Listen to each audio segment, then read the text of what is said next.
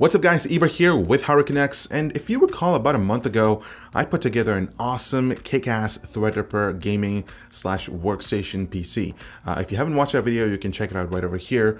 But to sum it up, the build featured AMD's flagship 1950X 16-core 32-threaded CPU, which was cooled by the NZXT X62 AIO cooler, 64 gigabytes of G-Skill's glorious RGB Trident Z kit, a Strix GTX 1080 Ti from Asus, all housed inside this beautiful Corsair Air 540 chassis. Now for storage, I was rocking two Samsung 960 Pro SSDs, one as my primary boot drive along with storing a few of my recently obsessed titles, and other being a scratch disk for Adobe Premiere. I was amazed by the read and write performance on these drives. We're talking roughly 3.5 gigabytes per second on read speeds and 2.1 gigabytes per second on writes.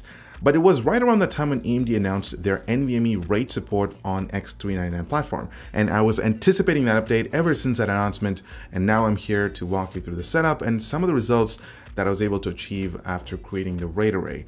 So without any further ado, let's get into it. To quickly refresh your memory, the 960 Pro is one of the fastest SSDs on the market that comes in an M.2 form factor. Its high level of NAND endurance is a great feature to embrace, especially for professional applications that heavily rely on reading and writing huge data sets, and they're backed by a 5-year warranty, so that's awesome. Now, setting up a RAID array involves some serious precautionary steps, and let's address the obvious, and that's backing up your existing data. It is crucial that you complete this step, as creating a RAID array would completely erase the data on your existing drives, and it's pretty hard to recover that. If you have an existing SATA RAID configuration, AMD recommends that you back up that array's data and break down the current array before proceeding with the driver install and BIOS upgrade. Speaking of which, most motherboard manufacturers should have rolled out a BIOS update for their X399 boards that basically adds support for NVMe RAID. In my case, I'm using the ROG Zenith Extreme X399 motherboard, and I have updated the BIOS to version 701 as of making this video.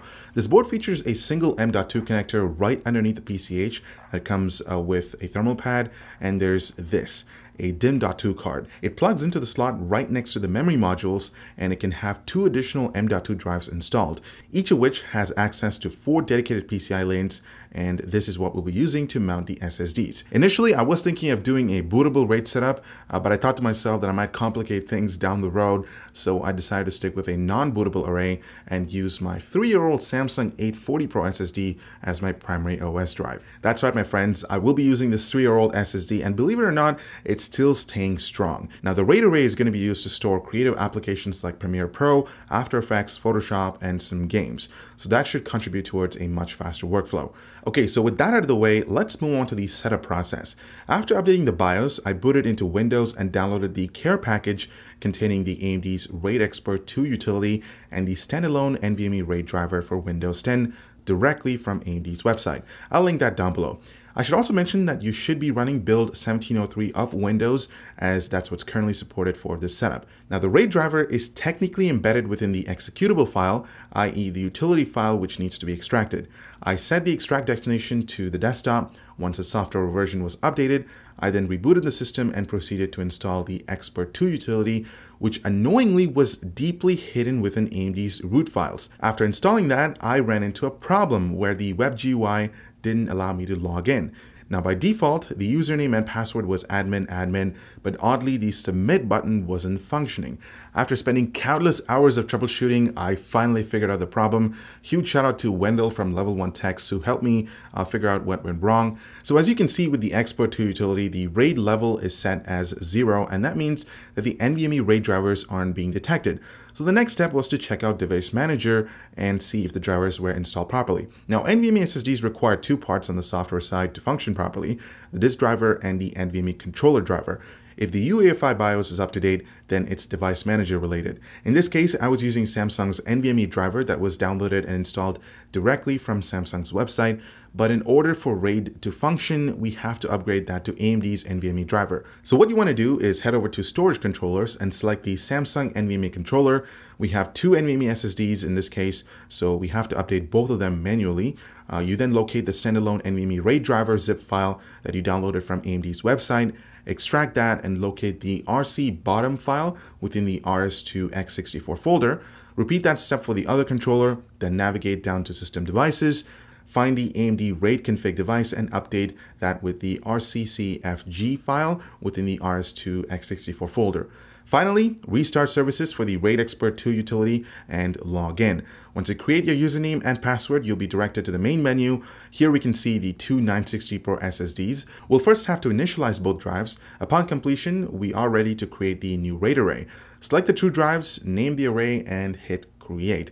The last thing you want to do is initialize the disks within the disk management inside Device Manager, and you're done. Now, what kind of performance can you expect when you decide to put two of these SSDs in RAID 0? Let's start with Crystal Disk Mark. We averaged read speeds around 6 gigabytes per second and writes around 4 gigabytes per second, guys. That's just insane. I really don't know what to say. Yeah. Next up, running the 8.0 disk benchmark results in 3.9 gigabytes per second on read speeds and 3.8 gigabytes per second on writes. I should also mention that my CPU and memory were running at stock settings, so what happens when you overclock both of them? Would that impact our RAID array's performance?